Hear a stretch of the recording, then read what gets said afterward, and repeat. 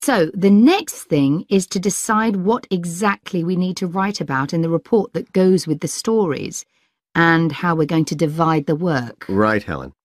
What do you think about including a section on how we planned the project as a whole, Jeremy?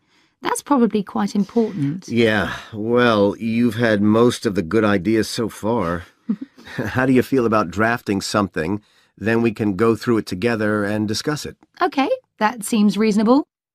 And I could include something on how we came up with the ideas for our two stories, couldn't I? Well, I've started writing something about that, so why don't you do the same and we can include the two things? Right.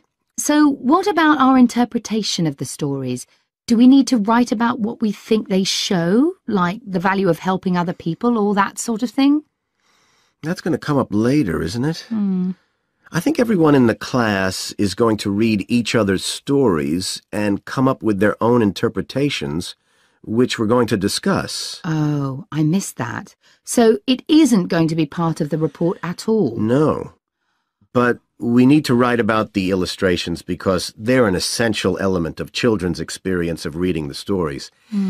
It's probably easiest for you to write that section, as you know more about drawing than I do. Maybe, but I find it quite hard to write about. I'd be happier if you did it. Okay. So when do you think we can...